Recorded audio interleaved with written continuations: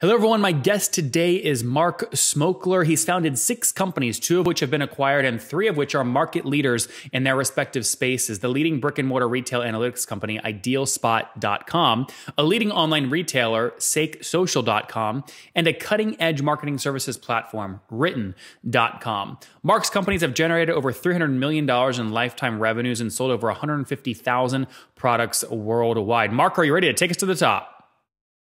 Yep, I hope so. All right, so you're doing so much. The challenge is I have to figure out one of these things to focus on. So let's do it this way. Which one's making the most money top line? IdealSpot, SakeSocial, or Written? Well, it's Sake Social. So we sell Japanese sake online. So we're the largest online retailer of Japanese sake. But no, I mean, IdealSpot is the one that's rocking and rolling right now, and that's where I spend most of my time. Okay, let's focus on that. But I'm curious, now that I know it's sake, how much do you sell annually in Japanese sake online? Well, a lot. I mean, on a daily basis. So we use Shopify on the front end. I'm a big fan of Shopify. And essentially every day we sell thousands of dollars worth of sake all across the United States. Now, there's some states that are obviously dry that we can't ship to. But again, I mean, we ship to most states and it's all outsourced. I have no employees. We have a third-party warehouse in Napa Valley that picks, packs, and ships all of our brews. And again, Shopify on the front end, and it's just just a fully automated business. So it's a really fun business. That's great. So a couple thousand a month, so minimum 365 grand a year. Have you guys, I mean, do you do more than $1 million a year there? We do not do more than $1 million a year. Got it. So between 365 and $1 million, but no touch.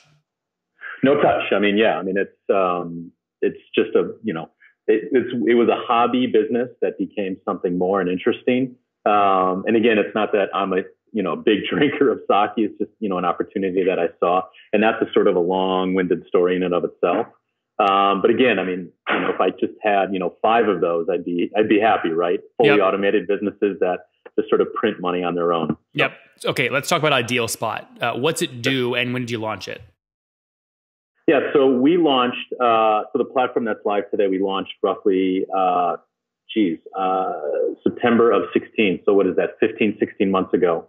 And we essentially help everybody within commercial real estate, including retail, restaurants, et cetera, better understand their local retail markets. And we do that through the use of what we call better data. Okay.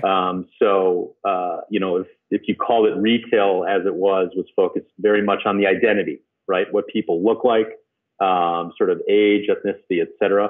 We focus more on intent, right? So people signaling that, hey, I want a cup of coffee, right? And so when and where is that happening, and helping sort of the coffee shops, the brokers, developers, everybody sort of within this retail ecosystem better understand where that demand is for that cup of coffee. Now your algorithm though is only as good as the inputs that you put into it. So you spend a lot of time trying to probably fine tune inputs. What inputs are you using to make these recommendations? Sure. So we have all the standard stuff that you would think of, right? We have all the census data, right? So the demographics, again, what people look like, right? We also have spending by retail category, psychographics, all of the basics. We also have really good traffic data. So the movement of a local populace. Like actual physical traffic from a DMV about cars passing this intersection per day. Yeah, we actually partnered up with a company called INRIX that maps and models all of the traffic across the United States. They're well known for it. I would call them market leaders, and we buy that data. Spell that name. INRIX, INRIX.com. Got it. And so they're tracking hundreds of millions of vehicles, from their navigation systems to partnerships with BMW and Ford and all of those. So they buy all that data, and then we buy it from them, sort of democratize it to our clients. And the same thing with our demographic data. We partnered up with a few companies to get that data. And so again, I mean, we don't add value there, right? That's just sort of, we're aggregating that data that's already been aggregated for us. Where we cut our teeth is basically, so the demand side data, that purchase intent data is ours. We've been building up that model for over 2 years now, and we're pulling that from search and social networks.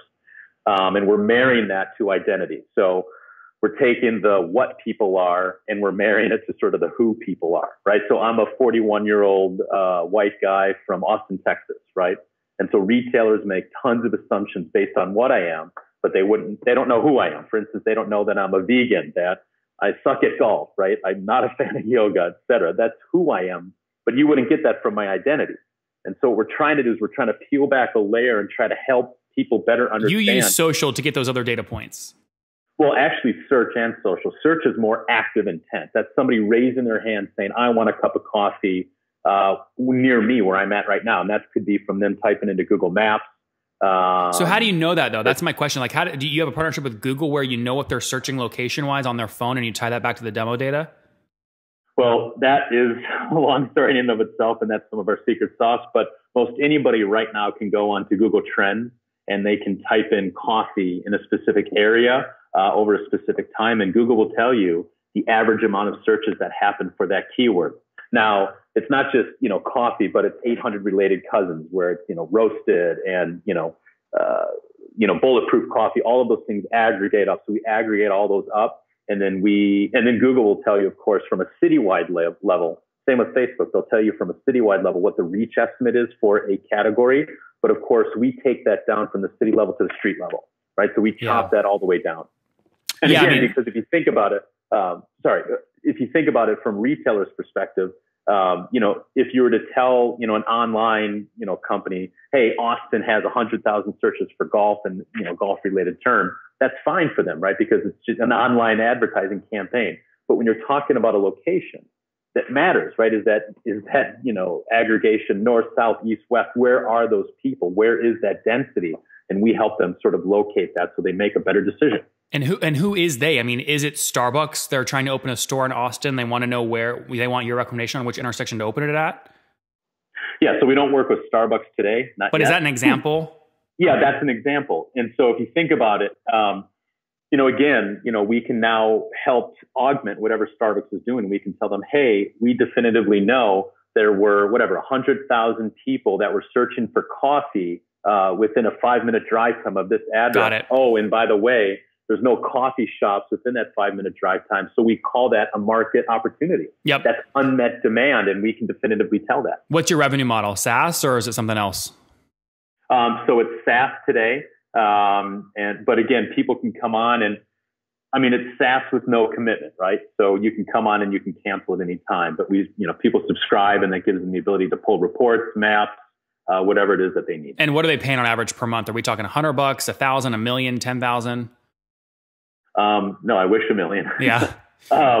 So we start at $100 today for just a basic report, and we scale up from there. What I would say is our average take right now per client is anywhere from $500 to $1,000 per month. Yep. And it really depends on what they want, right? And so if they want all you can eat, today that's, $2,500 for them to basically pull all you can eat reports, maps, models, full access to our data. And are you the utility metric you're selling around is what, based off like line of data, or like what are those? Is it, you know what I'm saying? Like, is it data records? What's that number?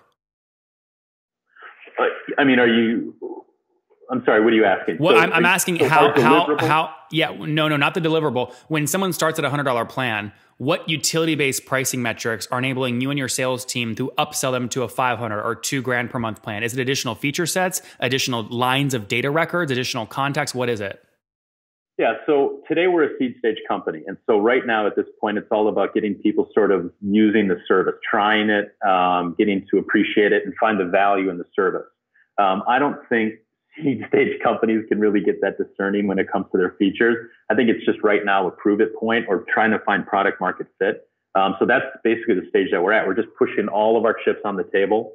And we're trying to get as much feedback as we can and getting people to say what they like, what they don't like, and what we're missing. And so we're just basically tossing everything right now. And it's just really about how many reports they want right now, how much access do they want. But we're giving them everything right now. And we're not starting to chop that up in sort of a Chinese menu. I'm asking this because like a company like Clearbit, as they matured, they moved from a model like what you have currently, one IdealSpot report for $100 a month, 5 for 1,000. Clearbit moved to basically, it is like a buffet and you pay per scoop, you pay per API call essentially. And it's obviously cents on the dollar, but I'm curious if you eventually plan to move to that kind of model.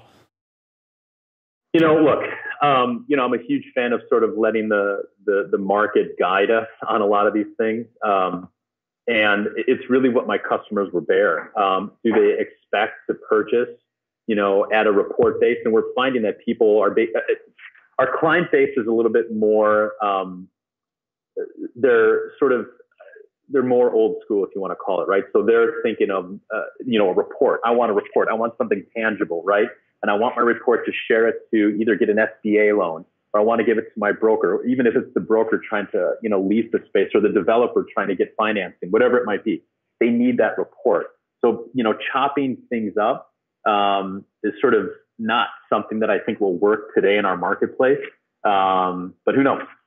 Yeah, look, it only works. I mean, Clearbit works because they're not selling to the person that needs the report. They're selling to the technical team that builds the integration that is constantly pinging the API. I mean, when I think about the use cases you just gave, I'd say, man, that's hard to build a SaaS business around that because these reports are one-time events. I mean, or do you have people that have to come back over and over and over and over, week after week, month after month? Well, yeah, I mean, so this is an interesting thing, right? So to find a good location or to get the right tenant, you have to pull multiple reports and look at multiple locations and look at multiple types of retail categories. And so, but Mark, once you find that tenant, though, isn't it done? No, I mean, things change. And so even from the demand point, let's say that there's a huge spike in demand, and we've had this conversations with a number of grocery chains, et cetera. And so if we track over time demand, let's say there's a spike in demand for whatever, tires, right? That's an opportunity for them to go into market and run a promotion and try to bring in that demand into that store. And so things are always changing in the retail market, and giving them the ability to be more reactive to what's happening is what we are hoping to do more and more of, right? So call it Google Alerts for your retail location. And so again, you sort of have to look past this, about site selection or getting a retailer in the spot. Okay, how do you get them to evolve? How do you get them to be more open or available to the changing retail market that they live in? Does that make sense? It does. What do you at now? You obviously just launched, right? So you're still learning here, but what do you at today in terms of total customers? So we have over 10,000 registered users on our platform, and they have plotted over 500,000 locations already on our platform, and we're adding about another 1,000 plus per month. And so and that's inbound. And so we're having to basically turn off that funnel about a little bit after lunch, just because we don't want the wheels to fall off. But as you can imagine, the real estate space and data, they're both combining to make a pretty large, fertile environment for us. Mark, what's the customer number though? I know 10,000 sounds better users, but what's the customer number? How many people are paying per month? Correct. We're closing in at about 100. Okay, that's pretty healthy on that amount of folks. And it's not a cheap price point either. So, are you putting touch on these sales? What's your team size today? We're just 10 people. 10. How many of them are sales? So right now, 2 of them are sales, not including myself. Okay. Everyone based in Austin? Yeah. Oh, that's great. Good. And then in terms of size, I can basically take 100 customers times a minimum $500 ARPU. You guys are doing north of 50 grand a month? Yeah, we're doing higher than that. Yeah. So we're on our way to the 1 million ARR mark. Oh, that's good. Do you think you'll break that in like Q1 this year? That's 88 grand a month. That's the plan. Okay. I don't know if that's the end of your 2018 goal or end of Q1 2018 goal. I'm curious. Let's just, conservatively speaking, let's just say we'll get there in the next 6 months. That's pretty good. Now, can you give me a sense of growth? So if you go back, now this would have been early days, right? So if you go back to the end of 2016, what were you doing? 10, 20 grand a month? No, we were just kicking off, right? Getting our sea legs. I want to say that we were doing we were doing 5K. December was a big blip just because people were trying to blow through their budgets. But January, it was more normal around 5 to 10K until we started hitting our stride more as we started to understand a little bit more of how to sell, price points, et cetera. That's great. Look, that's good. 5X in year over year is pretty good. If you can do that another year, you're sitting on a rocket ship. So, I hope so. What's your churn and how are you managing that? So again, churn, we're not requiring people to stay on a subscription. I'm not a fan of that. You should, the value should be there to keep people on without locking people into contracts. The churn in terms of people subscribing versus doing one-off. No, just if you have 100 customers in month 1, how many leave in month 2? Yeah, I don't have a good estimate to that right now. Have you lost any customers? Yeah, people come on and off all the time, right? A customer, let's say they have 5 locations. They just need, a month of reports or 2 months, and then they're off, and we're perfectly fine with that. Are we talking like 50 people leave in month 2, like 50% monthly churn or 10% or? I would say it's probably around 20%. 20%. Okay. So pretty high for a SaaS business. Like, so what's your goal? Do you want to go into the like one-time report side, or if not, how do you drive down churn? No, again, I want to be clear. I mean, from the SaaS perspective, as you define it, we are a subscription service, but we also have the ability, if you go to our pricing page today, you can buy one-off reports, right? Yeah. And so we're trying to sort of bridge this gap of, how do you want to interact with us, and who are you as a customer? It's the same product. It's just a question of how much do you need. And so, as we say, like the SaaS product in terms of people subscribing, I mean, again, these are the types of people that have a lot of locations, or they're a brokerage firm and they need a lot of access to data.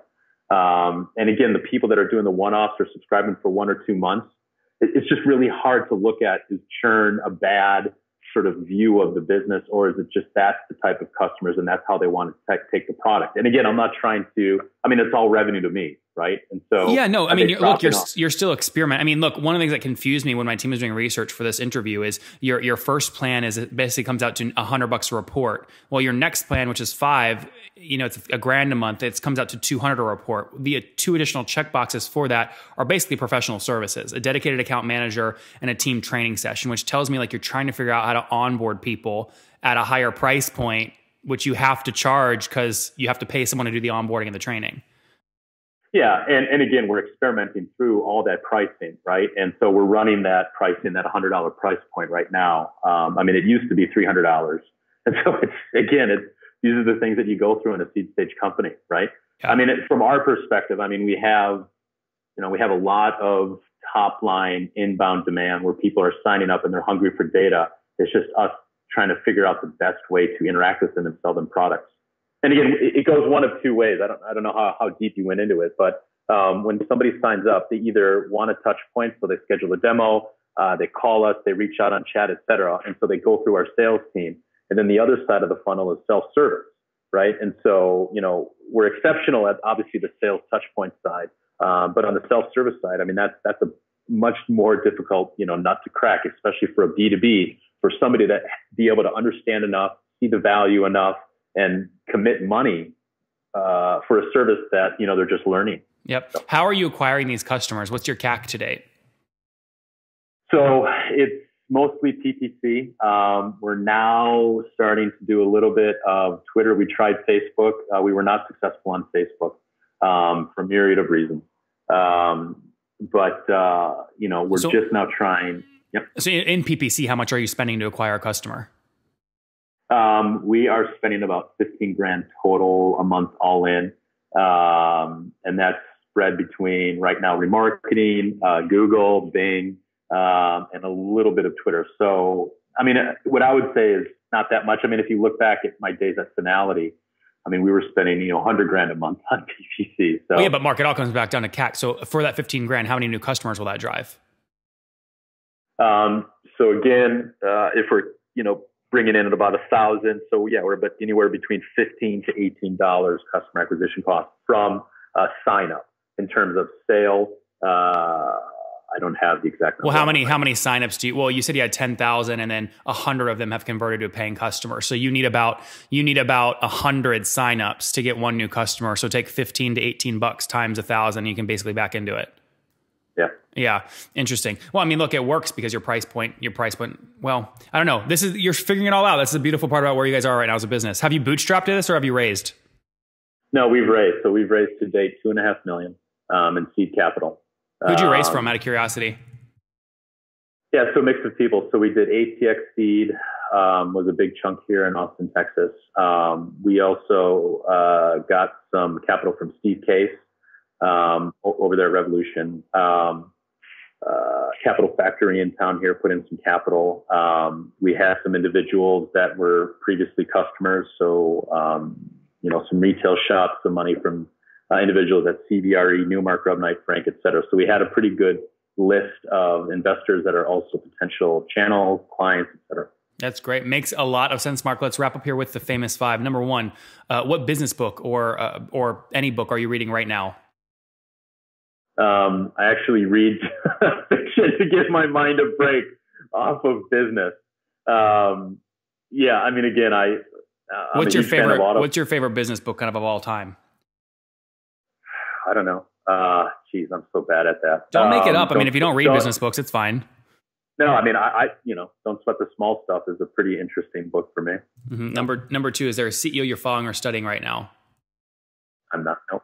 Number 3, what's your favorite online tool? Online tool. I don't know. I use a lot of Google Analytics. So looking at a lot of the data. I use Intercom a lot. We use that for our chat program. And so we use a lot of their tagging. They have some good analytics in there as well. Number 4, how many hours of sleep do you get every night? 3 to 5.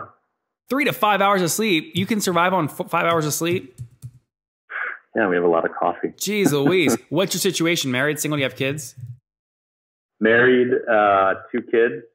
Wow. And how old are you, Mark? How old am I? Yeah. 41. Man, that's impressive. Okay, last question. Take us back 21 years. What do you wish your 20-year-old self knew? Oh, Jesus. I don't know, just not have so much of a fear of failure. I mean, we have all this thing where, everything needs to be, great, and we need to just, be awesome at everything, but it just doesn't work like that. And I know I'm not trying to be sort of cheesy, and I know a lot of people have said this, but in most cases, I mean, I've learned more from my failures than I have from my wins. And I've had my fair share of both. And again, I mean, it's just made me who I am today. And yeah, so. There you guys have it from Mark. One day, many years ago, he was drinking too much sake from one of his companies, and then he said, hell, I'm going to make this thing called IdealSpot and start selling this data. Launched the company back in 2015. It really allows you to go in there and buy a report, especially brick and mortar brands, grocery chains, things like this. Every business has an ideal location. They help you find that. He's raised $2.5 million to help grow the company. His team of 10 is based here, all in Austin. Back a year ago, they were doing about 10 grand a month in revenue at a maximum. They're now up well north of 50 grand, trying to pass that beautiful $1 million ARR mark in the first 6 months here of 2018. Healthy economics, trying to figure out how to bring down churn and experimenting with pricing. Mark, thank you so much for taking us to the top. Appreciate it. Have a good day.